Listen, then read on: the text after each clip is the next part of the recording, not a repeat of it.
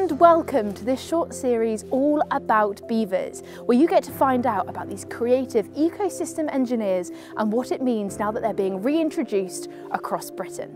My name is Megan McCubbin and I'm a naturalist and presenter and also ambassador for the Beaver Trust. I sincerely hope you enjoyed this episode, but remember to watch out for all the others that are coming out too, because you can find out more about beaver biology, beaver ecosystems, their dams and how they build them, as well as a bit of climate resilience too. This episode is all about how beavers bring life back.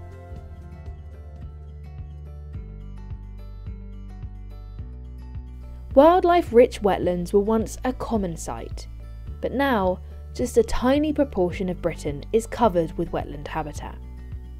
With at least 10% of all UK species dependent on wetlands, these habitats are vital for supporting both wildlife and people. With the return of beavers to our waters, we now have an experienced ally to help us re-establish dynamic wetland ecosystems.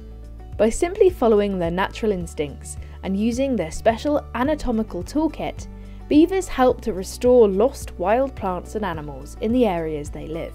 Beaver-influenced wetlands have a secret ingredient that our man-made wetlands tend to be missing, which kickstarts the return of wildlife in diversity and abundance. That is, dynamism.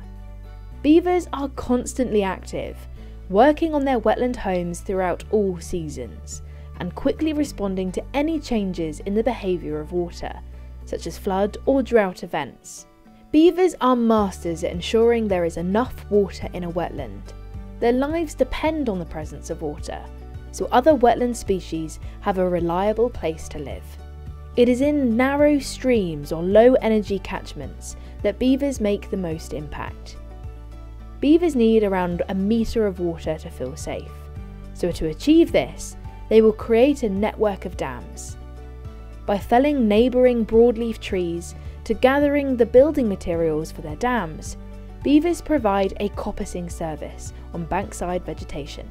In time, coppice trees like willow, birch and hazel will establish as scrubby habitats which support life at the edges of wetlands. From birds nesting in the protected branches to small mammals that can now safely commute through the undergrowth, and invertebrates feeding from flourishing flowers. Within the wetlands, young fish and amphibians shelter and can develop under the shade of bankside vegetation, protected from kingfishers, herons and otters by submerged woody debris.